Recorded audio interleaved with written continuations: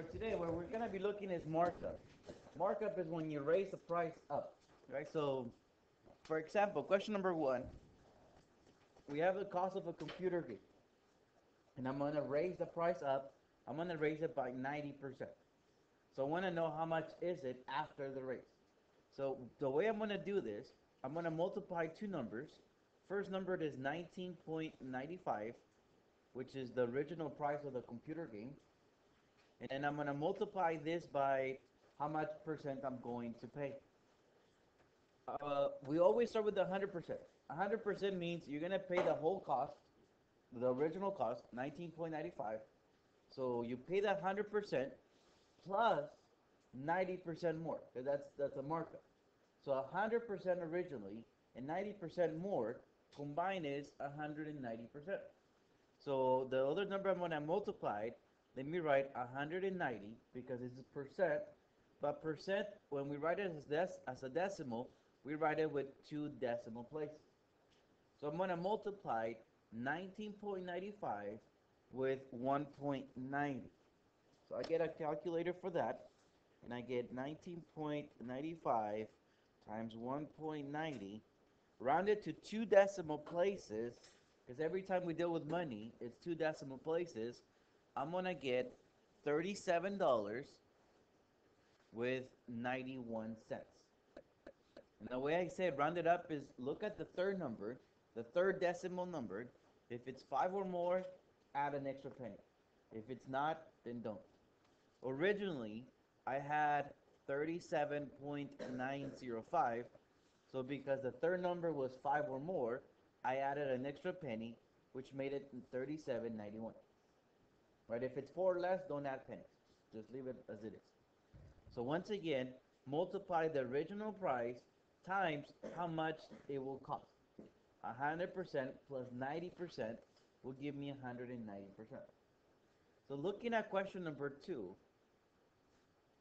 the original price of the puppy is $329.50. In this case, I'm adding 20%. So 100, which was originally, plus 20% more is 120. So let me write 120, and then percentage is two decimal places. So I'm gonna get 329.50 times 1.20, and I get 395.40. So $395.40. Once again, for whenever we're dealing with money, make sure you have two decimal places. If there's only one, like in my case, my calculator only gave me one decimal place, add an extra zero there. You need two decimal places when you deal with money. So like this is the thing that stores always do. We know that when we go to the store and we buy an item, we pay $1 for it. The store did not pay $1 for it. Like they pay something nice, right? They have to make a profit, and then some of them raise their prices by percentages. So this is what they do.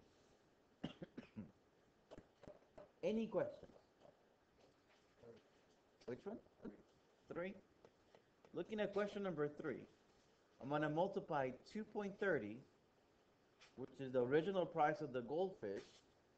I'm going to multiply this by 171%. Do notice on my percent I write it with two decimal places.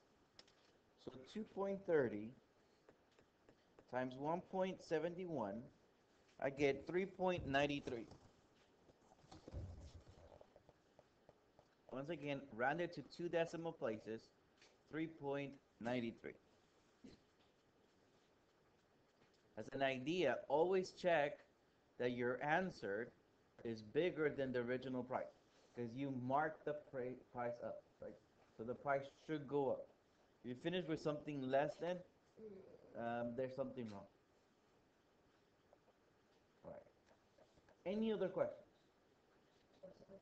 7? Let's take a look at number 7. I'm going to multiply 4,000,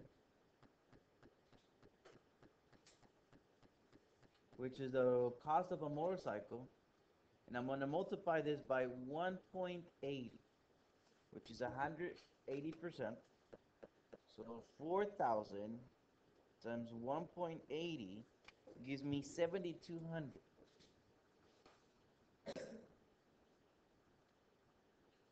I don't have decimals on this one. When it comes to money, it's fine if you don't have decimals, because we can always talk about it just a whole dollar without any cents. So in this case, I'm talking about $7,200 and no cents. But if you're gonna have decimals, make sure it's to two decimal places. All right. Any other questions?